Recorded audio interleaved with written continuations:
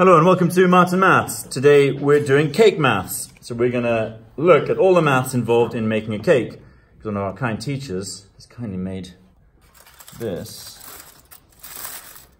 beautiful cake. There we go. Now my guest presenters are going to talk me through all the maths that is in. We're going to start with, firstly, the recipe.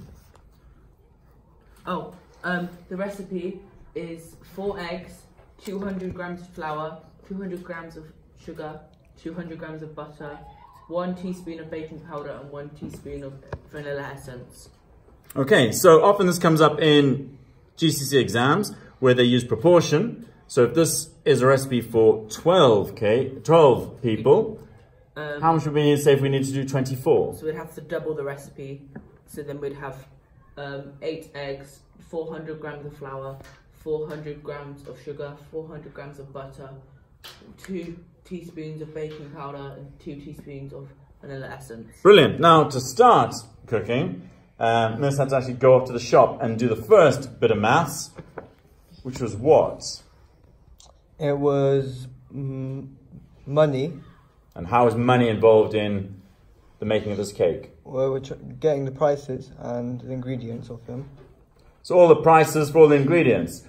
Fantastic. And then you have to know how much of each of those. So under maths, what is that topic?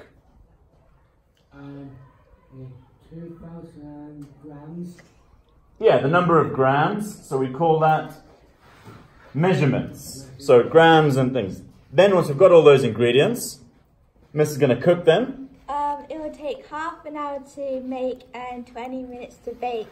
Brilliant. So there's understanding of time there. So you have to know prices, measurements, and time. Now let's say that cake is made, as we can see here. And I'm going to cut it into the number of people we've got in this room. And luckily, there are 8 in this room. So what maths are we using there? Fractions. Fractions. I'm taking fractions of amounts.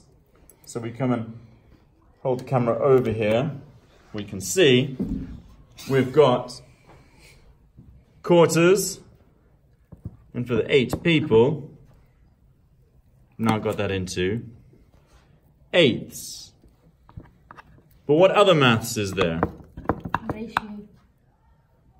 Because we've got some Smarties around the side. So if we just zoom in on that side there,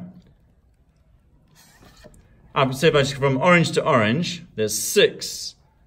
1, 2, 3, 4, 5, 6 Smarties. What's the ratio of red to green? How many red are there? 1. 2. How many green? 2. So we've got 1 to 2. It was a ratio there. Brilliant. And then if we look at the cake itself, you can see I've cut lines of symmetry. So I've got, if I had a design on that, you can see that there's symmetrical shapes.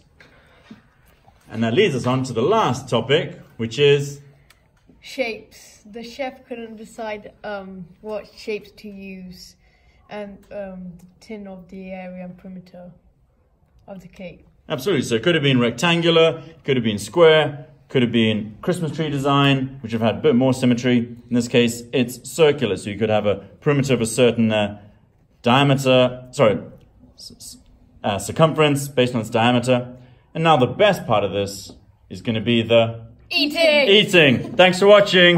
Bye.